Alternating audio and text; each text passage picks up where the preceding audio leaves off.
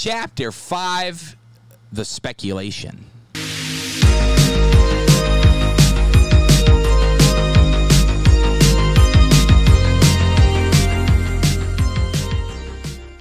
Now, we are heading into Universal Studios Horror Nights in the year 2014, man. 2014. Can you believe that? 2014. We've made it this far.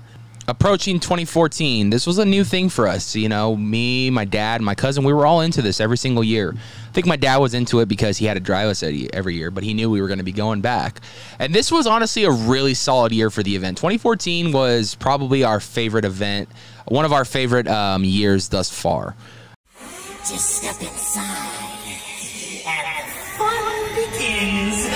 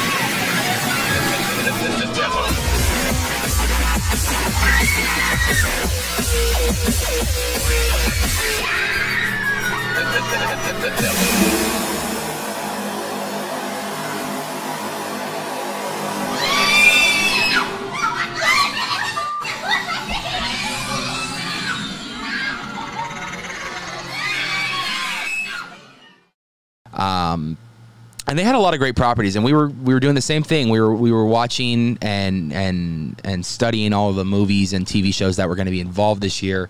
A lot of great properties that were going to be involved this year. The Walking Dead making its return, and also The Purge making its return to Halloween Horror Nights this year. But let's break down a little bit of what went down. So we you know, obviously that year my cousin and I started getting more into the speculation game. At that point, we were following Murdy. We were getting all the codes. We were, you know, breaking down stuff as we best can, and we were, you know, just obsessed with rewatching old walkthroughs and whatnot to get us excited every single year. And we started speculating our own, like what do you think can come, like what's big right now, like what could possibly get over there. And it was a fun time. I remember that was the first time I actually really started to speculate things, and that was a lot of fun. So we had a lot to cover. Let's start with the mazes. An American Werewolf in London. That maze was one of the greatest mazes I ever been through at Halloween Horror Nights in Hollywood, and that's because that's a great film. I remember that was the year I actually first watched the film, and I was very, very impressed with what I saw. They brought the slaughtered lamb to life, and they ended up recreating the whole film in 5 minutes. That was in the Jurassic Park queue, a very good spot for it as well. But I remember just going through and just seeing some of the werewolf things and some of the most iconic scenes of that film, from the pig shootout to him waking up like possessed, and then obviously him terrorizing London at the end, which was really cool. So to kind of see this whole movie go from start to finish in 5 minutes was it always trips me out, and it's really cool. We got the 747 area back again, but I think this wouldn't be the last year, but this was another year of the 747 area. That was really a far soundstage. It was a little bit more out towards the back lot, but it was a good little walk. But Alien versus Predator came, and, you know, me, my dad, and my cousin were huge fans of both Alien and Predator. To see this maze come was a lot of fun. And, you know, we had a great time going through this one. I remember, you know, being a fan of this film, to see a lot of the iconic scenes from Alien vs. Predator, to see Alien vs. Predator in real life, it was amazing. I think the one thing that scared me most, and scares me to this day because they're just creepy, was the face huggers. But I remember just trying my best to keep my cool going through there, and to really see what was going down and whatnot. This was a fun maze. The ending was really cool. They had the giant queen alien, and at the end it was Alien vs. Predator, one last face-off, which was really cool. This would be the first year Slash would make his debut at Halloween Horror Nights in his own original maze, Clowns 3D, which was in the Mummy queue. Entrance was facing the Mummy line queue. So that was a lot of fun. That was really cool to finally see something, another original for one, but an original with music by Slash, all original music. And this was really cool to see this. It was based around like this like ice cream shop these clowns owned, but it was very sadistic as you went more and more in to see that. And it was a 3D maze. So 3D mazes were still popular in 14. 3D mazes, I think, ended up going until about 2015. Maybe this might have been the last year, but who knows? I just remember going through that, enjoying the music. I still listen to the music to this day. Slash does a great job with these scores, and this wouldn't be the last we would see of Slash. He would be making his return in a few years. He just didn't know it yet. Dracula Untold, Reign of Blood, Parisian Courtyard. That was a fun maze. That movie is very underrated in my opinion, so going through that and seeing them film was really cool. It was a very dark maze as far as like not just like lighting or anything, but just the aesthetic of the film and whatnot is very dark, and the maze really translated well with that. They did a really good job. This was in the Parisian Courtyard, so this was the second year we got to use it. And they used to kind of do Parisian Courtyard mazes a little different back then, but I'm glad to see how they have a system down now.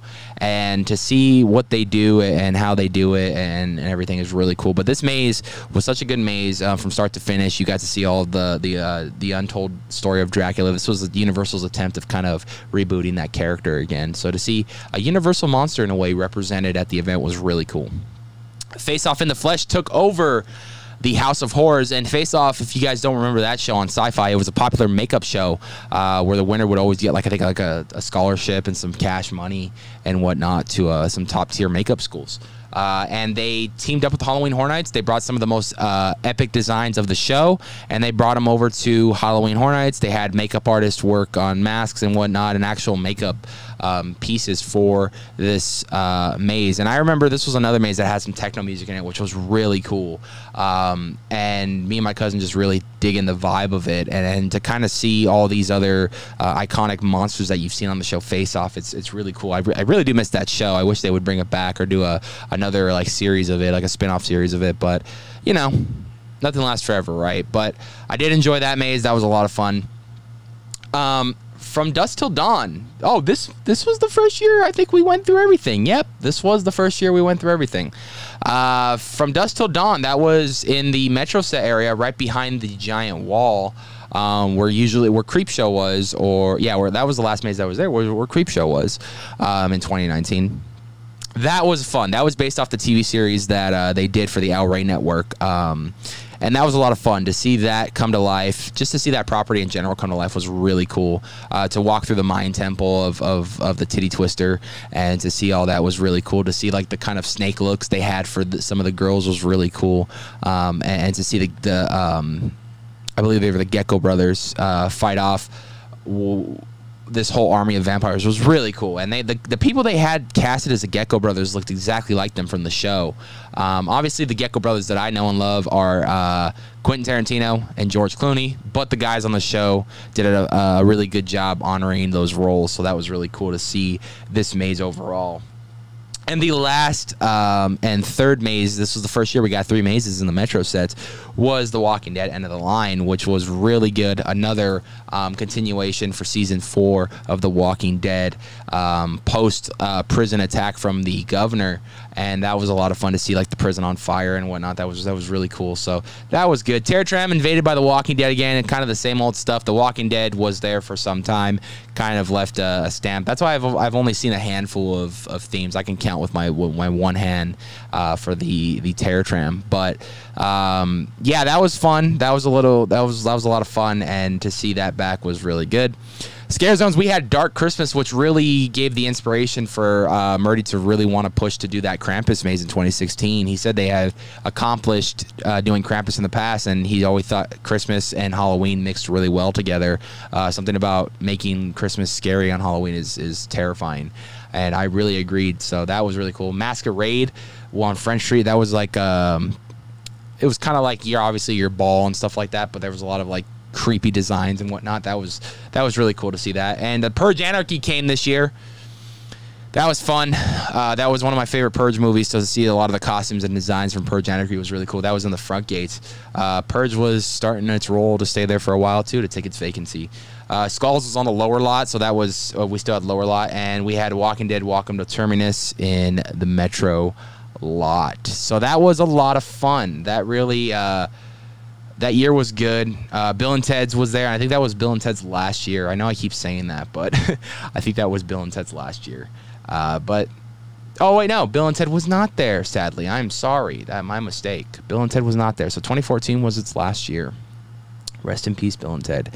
But all in all, the speculation year, that was fun for us because we really got to try to speculate what we thought was coming to the event. And I remember we just had a fun time doing it.